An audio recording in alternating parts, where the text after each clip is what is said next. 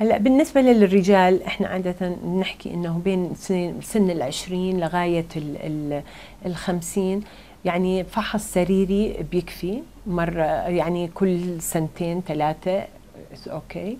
على سن 40 نبلش نعمل فحص سريري فقط. هلا بس يوصل الرجل سن 50 نبلش نعمل له كمان فحوصات مخبرية لسرطان البروستات ولا سرطان القولون زي السيدات. قلنا على 50 نبلش.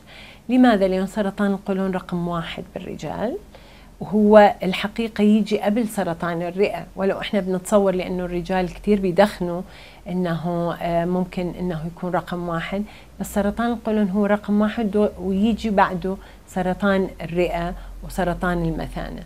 فمن سن 50 فما فوق نبلش نعمل فحوصات، فحص سنوي للبروستات وفحص سنوي للبراز لسرطان القولون، أو كل 5 سنين نعمل تنظير للقولون.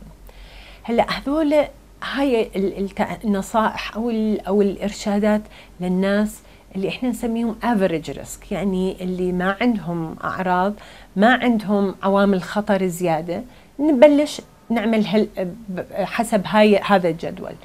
أما مثلا في حدا بالعائلة عنده مثلا سرطان قولون، أو مثلا عنده سرطان بالثدي، أو حدا عنده سرطان بالمبيض، الحقيقة نبلش 10 سنين أبكر نعمل هاي الفحوصات.